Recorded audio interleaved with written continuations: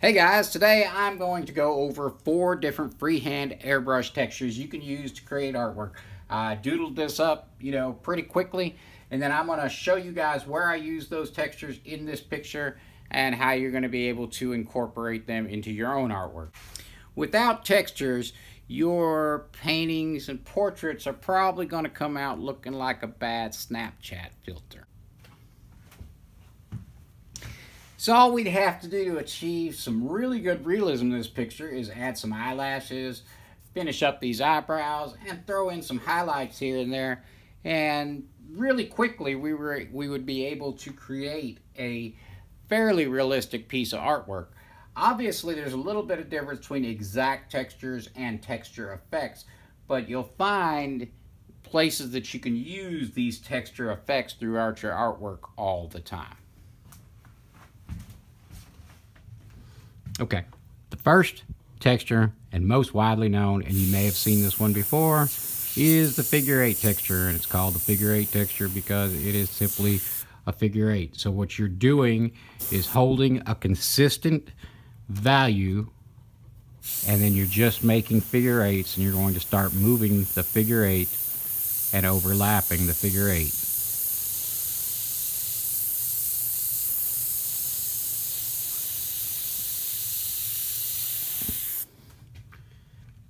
Obviously, that does not look the same as if I just painted a dot. And why is this useful? This is useful because if you're doing portraiture and you don't put any texture in whatsoever, then that portrait's going to wind up looking like a bad Snapchat filter. And where I would use it in a picture? And this is actually in real time in where I'm using that figure 8 texture along that eye. Another common airbrush texture is, I was recently one of the other airbrush artists called this the bounce texture. I had no idea it actually had a name, but it makes sense. So what I'm going to do is hold down my trigger, pull back at a consistent value, and I'm not going to change that, and I'm merely going to go in. So I'm never stopping the flow of paint.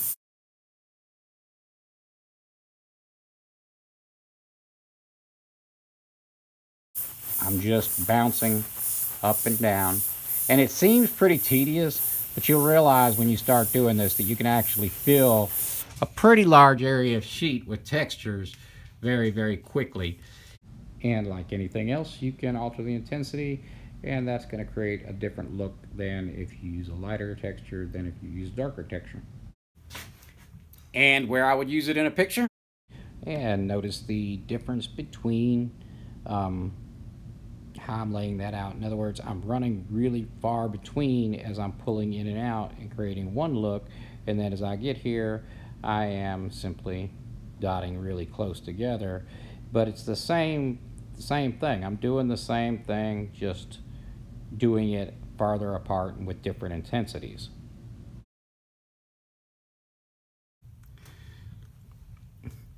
Now the next texture, and this one I use on skin more than anything else, is simply an X pattern.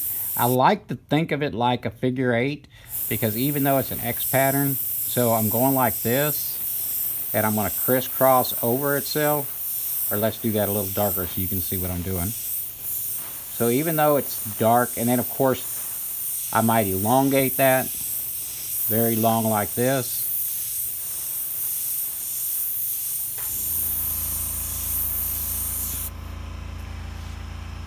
And that particular texture, let's do that darker.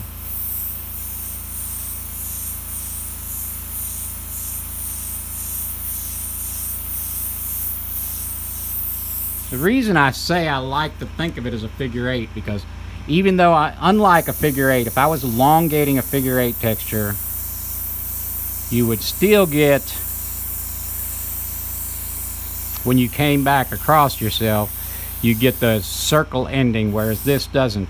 So all I'm doing is I'm working down, back, but I start to develop a pattern where I'm working in a figure 8 motion, and I'm merely stopping the flow of paint, back on with the paint. And by thinking of it like a figure eight,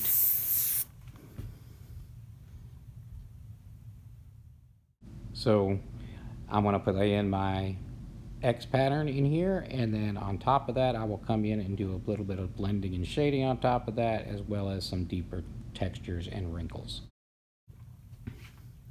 And then the last one that I'm going to go over right now is one I use all the time, and it's really not its own separate, but let's think of it as a figure eight with bounce built in. So I'm doing my figure eight motion, but I'm also varying my intensity. So my figure eight is kind of like some crazy roller coaster. So I'm doing like, and I do it at very low intensity.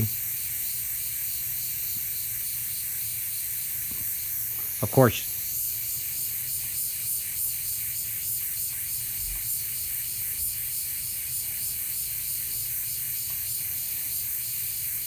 so what's happening is I'm doing it at a higher intensity so you can actually see what's happening on the screen.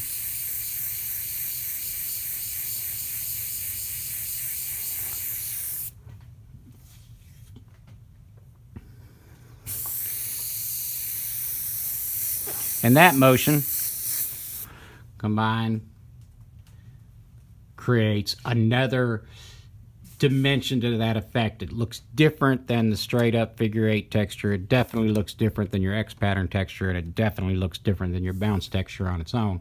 It's closely resembling the figure eight, but it's a figure eight while we're altering the height. So I'm coming in, out, and rolling around like this.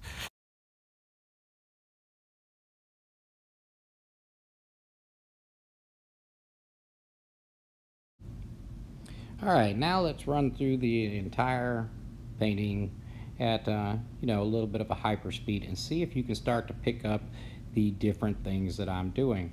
One, you know that I did the dot texture and I did the figure eights over there and running it out there, and then notice where I'm using dagger strokes for the eyelashes or the eyebrows. Even though I haven't completely finished this painting or made it complete, we're going to have all those different things. So we'll do the combination of those texture patterns, as well as a combination of line work and a combination of gentle blending and maybe even some darker blending in a few places. All of that combined together is what creates the total picture. So I want you to look, pay attention, and see if you can spot where I'm blending stuff out and where I'm putting in textures. I mean, I can pick this up really easily and see what I'm doing. Of course, I know exactly what I did. If you do need to slow down, you can slow this down so that you can see it a little bit better. Of course, you saw the most important part, the actual textures parts.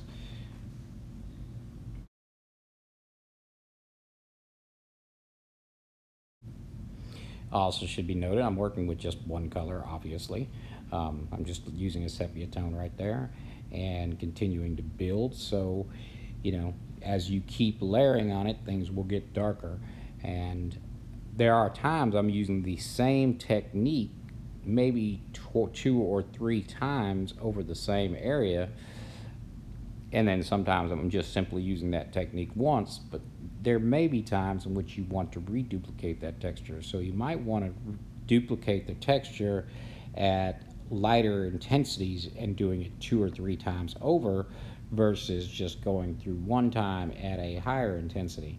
Matter of fact, most of the time I use these textures, it is very rare for me to ever run them at a very heavy intensity. Most of your textures like that will tend to be subdued, and there are places that they're not as subdued, but you can always build on top of that, and with the combination of blending, shading, things like that, it all combines together to create one cohesive picture. Obviously this is not photorealistic. All I'd have to do is add some highlights and a few things to it, and it would be. All right, guys, hope you got a little something out of this. I hope you really enjoyed the tutorial today.